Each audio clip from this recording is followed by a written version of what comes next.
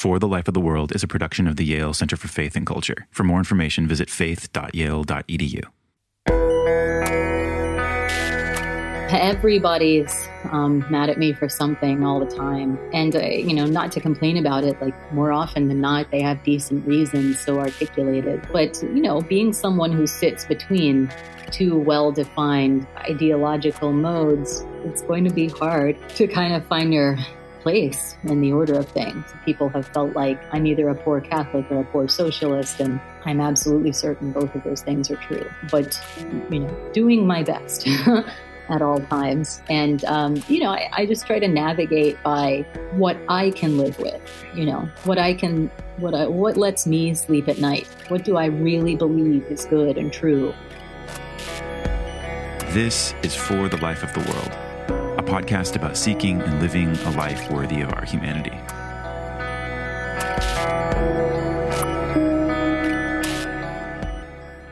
Hi, everyone. I'm Evan Rosa. And I'm Ryan McAnnally-Linz. And we are with the Yale Center for Faith and Culture. Thanks for listening to For the Life of the World. Today we have with us Elizabeth Bruenig, an opinion writer at the New York Times, formerly with the Washington Post and New Republic, and widely self-identifies as a Catholic socialist. Ryan, I'm so excited that we've got Liz on the show today. What were you most excited about getting her for this conversation? So for me, it's really interesting to talk to somebody who's, not a lot of Catholics are socialist and not a lot of socialists are Catholic. So somebody who's sitting a little uncomfortably in a couple of really important communities. Also in this moment where work is such a big deal. We talk about opening the economy back up, and that seems to reduce at some level to let's make sure everybody's back at work. And the big political fight right now is over supplemental unemployment benefits and whether to extend them for how long. And people are talking about how, well, if you give too much, it discourages work. And I thought it'd be really interesting to hear from somebody who kind of owns their socialism on how to think about work in a moment like this, what its purpose is, and why, from a Christian standpoint, we might be suspicious of that emphasis on work as employment in this moment. Yeah, I think what's fascinating about Liz in particular on this topic is the mode of discourse that she exhibits is one of a kind of generosity and humility, a willingness to listen to arguments to the alternative or to the contrary. But nonetheless, a very strong commitment and willingness to speak her mind. And right now, we're in a moment where speaking one's mind comes along with a healthy dose of fear. There's these recent polls even that suggest that 62% of Americans believe today's political climate will prevent them from saying things because they're afraid of what other people are thinking about their beliefs. And Liz really does exhibit a kind of a freedom of thought that comes along with a generosity of discourse. And I think that's really on display in the way that she talks about her ideas. It's always interesting to talk to somebody who is so thoroughly engaged in a public discourse that always feels like it's maybe falling apart at the seams, but is engaged with a compass and is actually trying to do something out there. Yes, absolutely. So listener friends, thank you for tuning in to this episode featuring the New York Times' Elizabeth Bruenig, where she talks about her perspective on being a commentator for one of the most influential media platforms in the world, her ethical and religious commitments that underlie her commentary, being very online as an opinion writer in the midst of cancellation culture, and the meaning of work, employment, and labor. So thanks for listening and enjoy this conversation. Liz, thanks for taking some time to join us. You're a commentator and working at the New York Times, previously at the Washington Post. You've had, it seems like, a lot of latitude to cover a whole host of issues and to speak about a lot of things. And I'm curious, what sort of things, what sort of commitments or sensibilities do you want to take with you across all of that? What's kind of driving your commentary? Yeah, well, for first, thank you for having me on. And, in terms of the kind of compass I have going, that's the thing that unites all these different things that I work on. I don't really like being a takester. I don't like writing takes that much. I have a hard time going short, which the take form requires. A good take in this industry is 750 words. And I would usually prefer to go 1,000 or more. But the takes put the food on the table. And then the fun stuff, the stuff I like to do is that long form reported stuff. And the sensibility that unites it all is this sensibility of justice. I like to think an interest in justice and an interest in the human person, the human condition. So somebody once said to me on Twitter, "You're not a journalist," in one of those typical Twitter spats. And I jokingly said, "I'm a chronicler of the human condition." This is also my explanation for why I retweet really bizarre stuff that I find. Humanity actually is very interesting to me. And as I thought about it more and more, being a chronicler of the human condition, that's kind of the energy I try to bring to the reported stuff and to the commentary. This interest in people. Where does the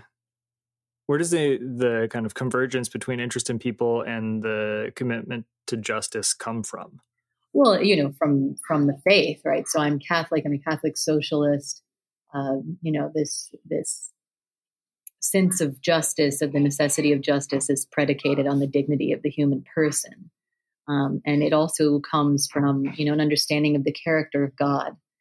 God is very emphatic that he is just and also merciful. So those two qualities are sort of exemplary, I think, in terms of how people should be. And then if you're going to, maximally value a person's inherent dignity, recognize it, that means you're going to be operating by certain rules. There are particular things you can't do. And when you violate those rules, that is injustice. From my perspective, as I think like an older millennial, I think I technically am, you appear to be what I believe they say, very online. And I don't consider that space, that kind of public discourse, to be exemplifying justice and mercy in general. Like that's not what is usually landing in people's Twitter replies and whatnot. No. I'm curious, like, so for one thing, like, why do that? Why be kind of out there and subjected to that kind of mode of discourse? And then secondly, like, does your faith have anything to say about how you try to take your place there? Yeah, I mean, the reason that I'm very online is some combination of like addiction, habit, and needing to do it for work. I've been in publishing and in the media, I guess I should say, for several years now, the entirety of my adult career.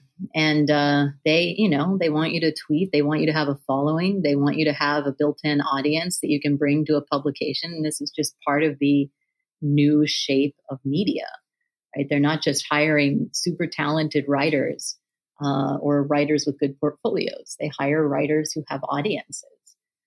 So if you're sort of new on the scene, you haven't been a writer since the 70s, 80s, 90s, you're not a known property. That's, important. And then once you're in the job, they want you to be able to, reach out to your audience. They want you to be able to bring in readers who weren't readers before and so on. So yeah, I think that's like the best reasons. That's one of the best reasons for being on social media, more or less. And then, the other reasons are like, I also kind of enjoy the weird freak show. And as long as it's a friend of mine once said that there are two types of stupid in the world. There's happy stupid and angry stupid. And I'm totally fine with happy stupid. Like, that's just being silly. And there's quite a bit of that on social media. I think that's pretty funny, and partake in it myself to a huge degree. Is the angry stupid stuff that's frustrating. And I just don't partake in it. I just don't. I mean, there's been like a debate for the past few weeks raging over cancel culture. Do people get canceled? And if so, is it good or bad? I think it's absolutely a thing. And, you can see it happening. And I think in some cases it's fine. Bill Cosby being canceled seems fair. And then in some cases it really sucks, right? Like, so some people being canceled for political opinions that are wrong, but shouldn't impoverish a person. They shouldn't lose a job or whatever, be unable to find new work because of the wrong politics they have. That's sort of a core tenet of liberalism. And so I'm in the weird position here of being a socialist critic of liberalism who is having to defend it. But I don't partake in that. I don't dogpile. I don't fight with people on Twitter. I don't tag people's employers, call people's bosses, try to give people a hard time. My view is, I'm a New York Times writer. I'm going to have my say. There's a place for me to have my say. And I don't need to swing at every pitch on Twitter. So do you get the sense that people are legitimately afraid to speak their mind? And if so, do you think that's well-founded? Yes and yes. Yeah, for sure.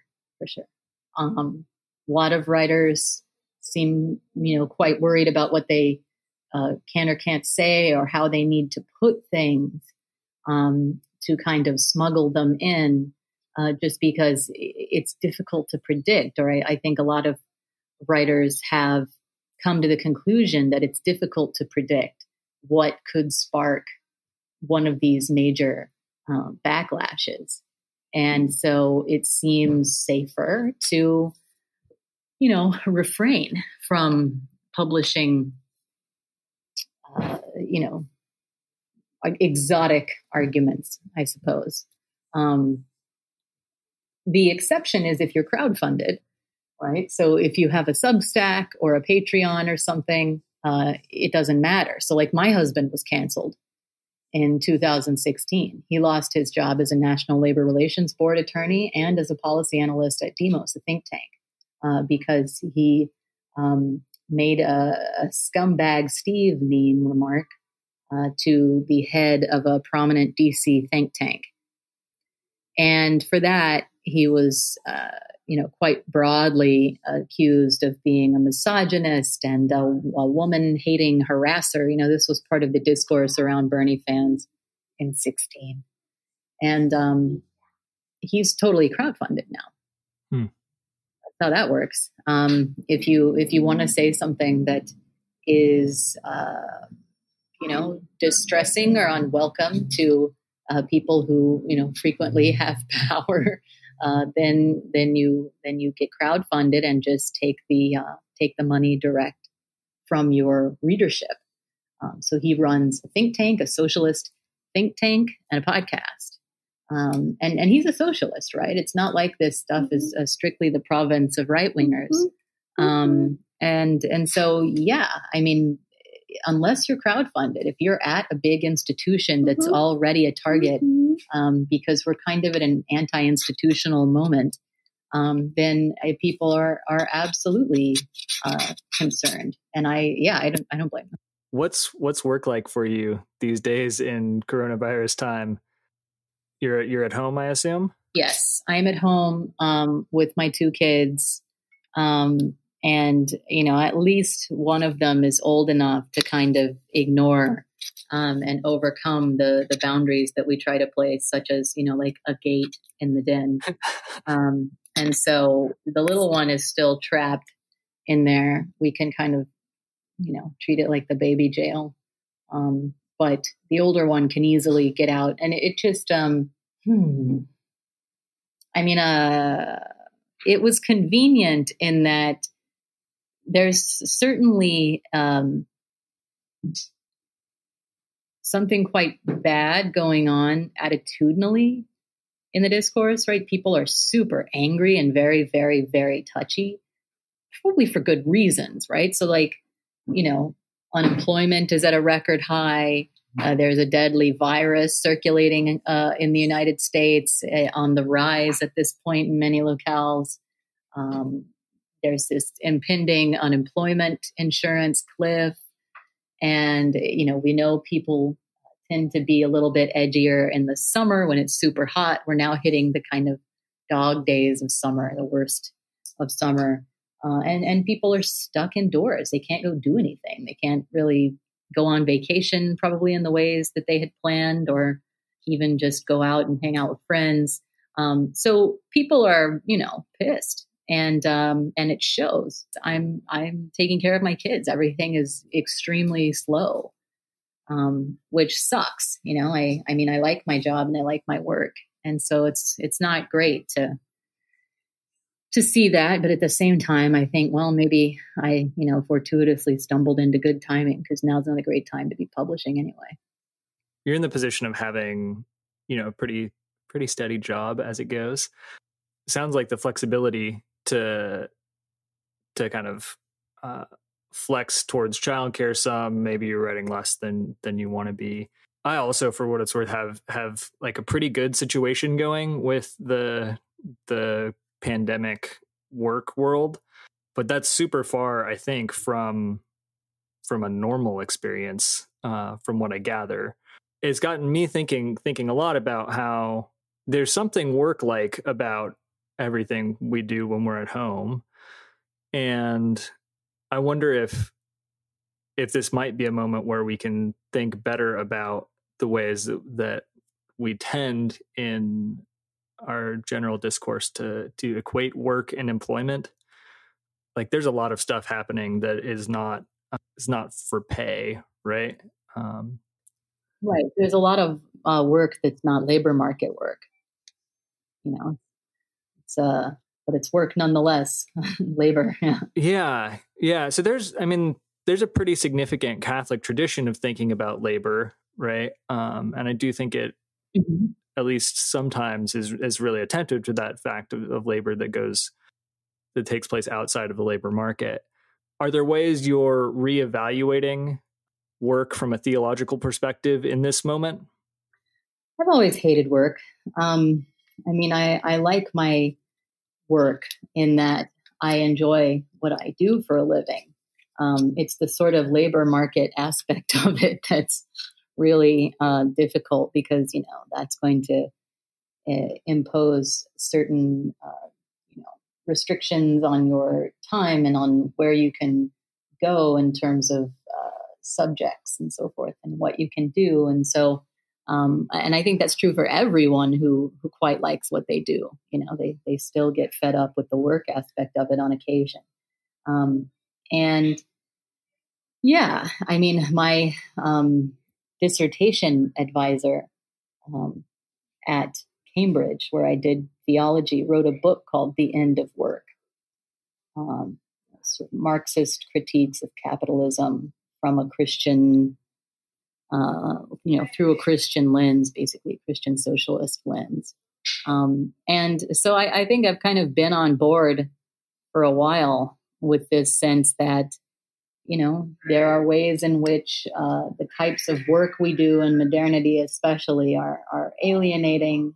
And this is, about 20,000 times as true for working class people, compared to people who work white collar jobs, richer people. As you said, I have quite a good deal of flexibility in my job. That's certainly true. That's something the company really values, is flexibility with respect to family and so forth. And the majority of Americans have nothing like that. They struggle to pay for or find safe, reliable childcare, and to, do the jobs they need to take care of their families. And it doesn't really seem like there's a ton of interest in doing something about it. I think all of the energy from the social program crowd, the people who would consider themselves something like socialists or democratic socialists. That energy tends to be aimed at healthcare, noble, reasonable. I agree with that.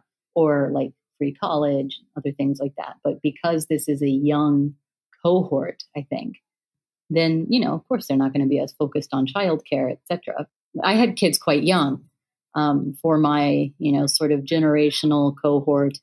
I got pregnant with my first daughter when I was 24, 2 years out of college. So I have been exposed to these things, these complications a little earlier. So you're a Catholic socialist. Mm-hmm. You just said, you got exposed to kind of parenting earlier than a lot of the other folks in your kind of political cohort. Yeah. How are you winding up feeling kind of and thinking about, what are you thinking about as somebody who's sitting in kind of weird intersections between a lot of different communities? Yeah, well, everybody's mad at me for something all the time. And not to complain about it, like more often than not, they have decent reasons, so articulated. But, being someone who sits between two well-defined, ideological modes, it's going to be hard to kind of find your place in the order of things. And so that's certainly been something that I've encountered. People have felt like, I'm either a poor Catholic or a poor socialist, and I'm absolutely certain both of those things are true. But, doing my best at all times. And, I just try to navigate by what I can live with, what lets me sleep at night. What do I really believe is good and true? And then I try to, whatever the cost socially or even in just, irritation, I try to do that thing. Are there places where you see good expressions of the kind of stance that you're trying to take out in culture today? Like where do you see where do you get excited? Where do you see any grounds for hope from your perspective? Hope springs eternal.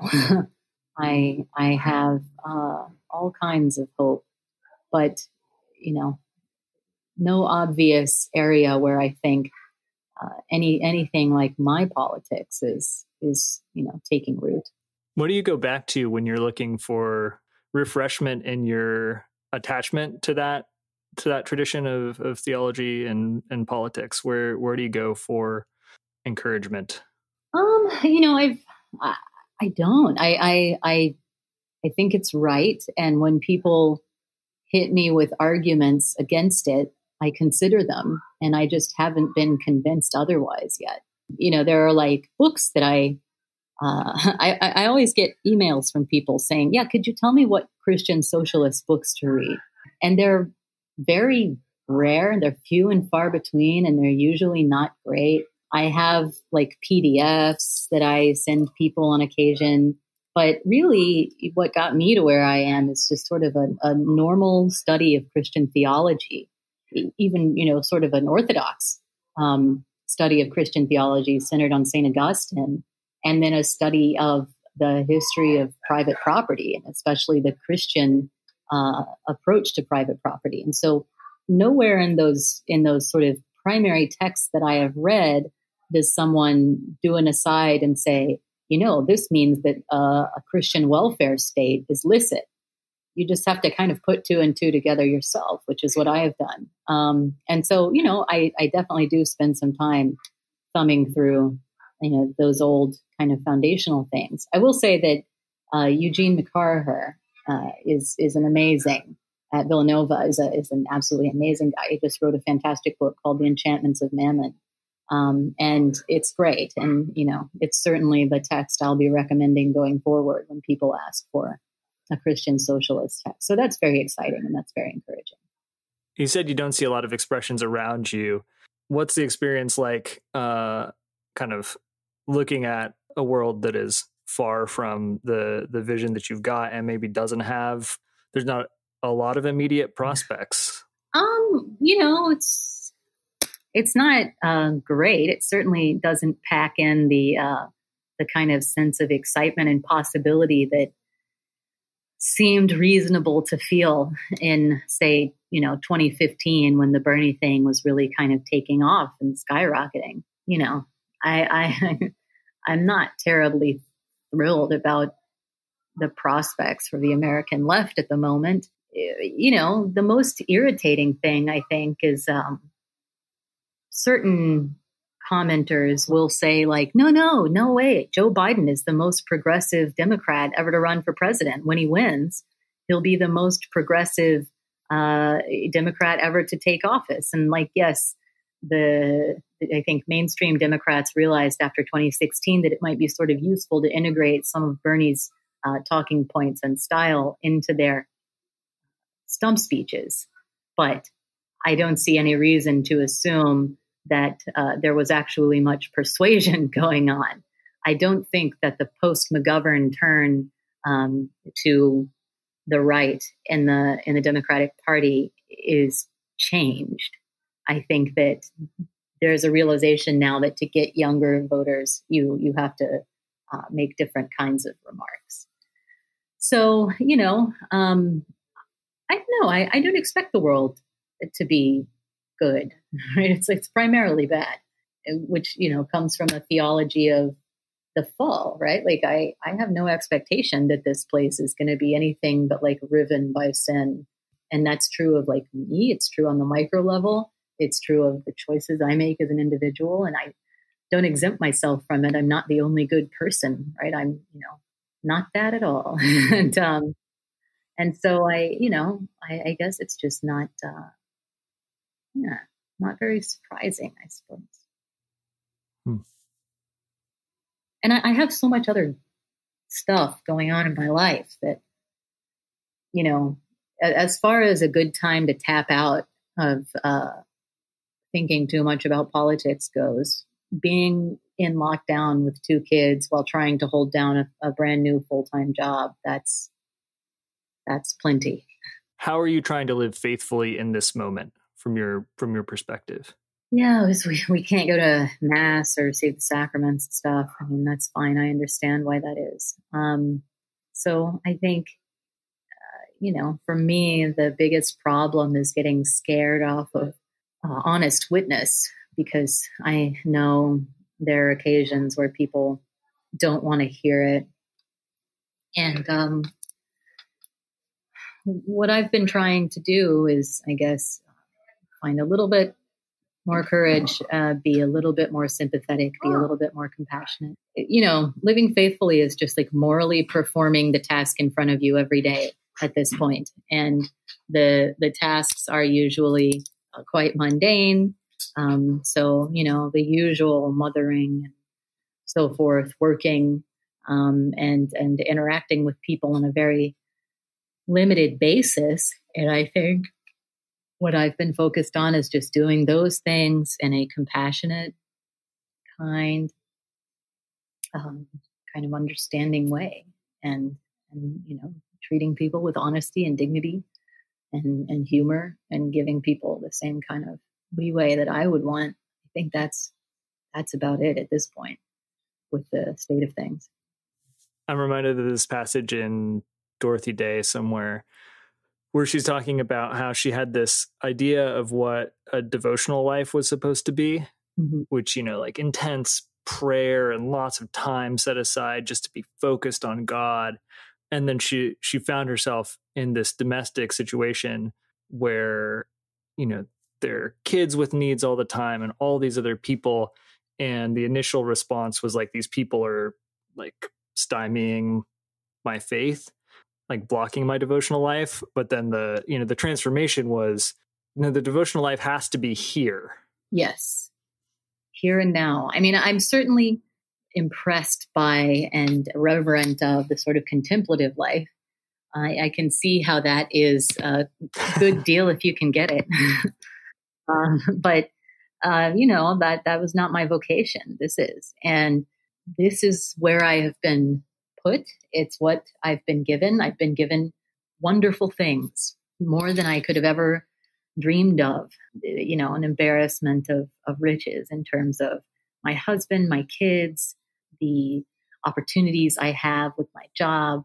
And so, my role, I guess, is just to try to do all of those things well in an exemplary way. And I fail at that very often, but I'm trying. Oh man, me too. Same. Yeah. I want to please God and to show God gratitude every day for the things that I've been given. My children, my work, my husband, my happiness and my peace. These are all beautiful things that God has given me, and I didn't earn them. They don't deserve them, but I'm grateful for them. And not to draw us too far back into the politics stuff, but is there a connection between that sense, I didn't earn them, I don't deserve them, and your political, social outlook? Yeah, absolutely. So I don't take desert theories of justice seriously at all, because, when you see sort of conservative arguments against the welfare state, or against raising the minimum wage or what have you, it oftentimes comes down to, these people aren't working, or they're not doing useful work, or they made bad choices, in my view. So they don't deserve money or whatever, security. And I just don't buy that at all. Everybody deserves the capacity to live a dignified life. And in our current situation, that's going to mean, I think, a fair sort of distribution of goods. And the church calls this the universal destination of goods. And I think that's very key to how I see things. It doesn't matter if someone can be proven to have made a bad choice, or what. Everyone makes bad choices. Some of them result in becoming impoverished. Some bad choices result in becoming rich.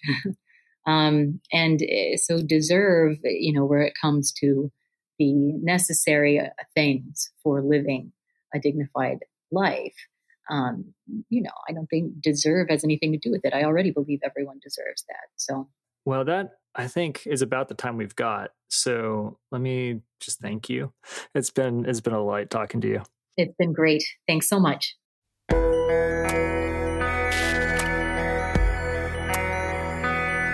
For the Life of the World is a production of the Yale Center for Faith and Culture at Yale Divinity School. This episode featured theologian Ryan McAnnally-Linz with Elizabeth Bruenig of the New York Times.